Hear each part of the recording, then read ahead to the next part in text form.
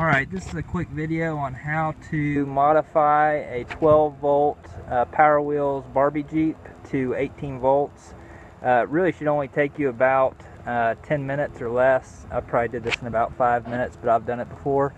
Real easy. So this was actually a 6 volt connector here, but I'm using it the same as like the 12 volt Power Wheels battery adapter.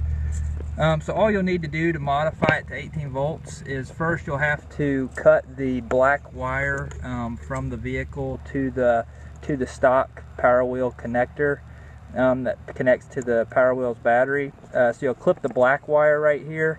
You'll need a inline 30 amp fuse, inline fuse holder. This kind of protects it from the batteries overheating or catching fire or anything like that. It'll burn the fuse out before it causes any kind of electrical issue with the battery. So you'll hook the inline fuse to the black negative of the battery connector, the stock battery connector, and then the black wire that's coming from the vehicle that you clipped, you'll use a female adapter, slide adapter on that part that's coming from the vehicle. You'll also use a splice connector right here to basically clip the inline fuse to the negative of the stock battery connector. You'll put a 30 amp fuse in the inline fuse here, and then you'll put a female connector. You'll put that on the end of the inline fuse, and it's real easy how you hook it up. If you have the stock Power Wheels 12 volt battery, you'll just plug the connector.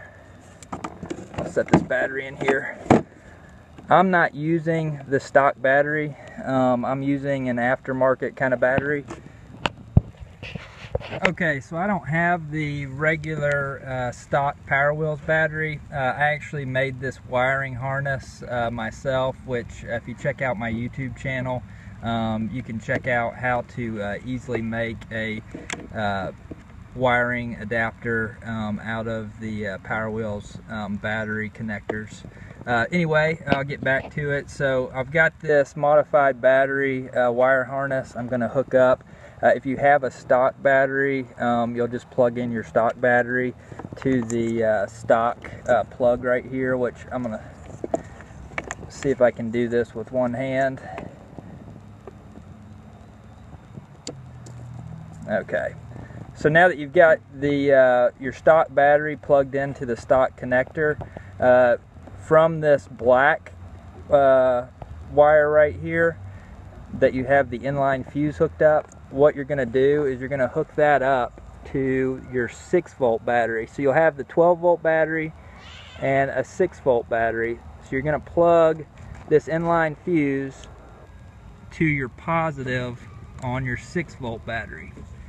And then I'm going to go ahead and set this in here.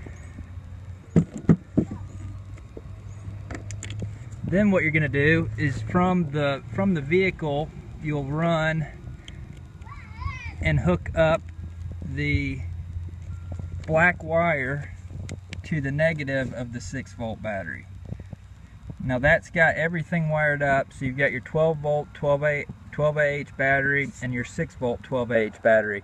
If you're going to buy new batteries, I recommend you need to get the same AH, which is amp hours. You need to get the same AH battery. So if you get a 12 volt 10Ah battery, then you'd want a 6 volt 10Ah battery.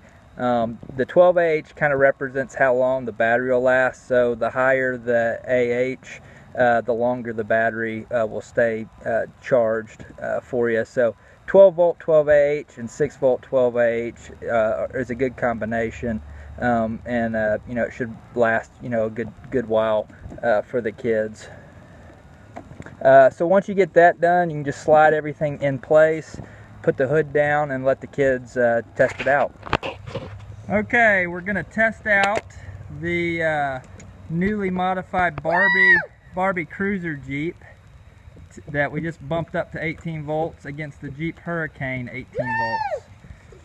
On your mark, get set, go!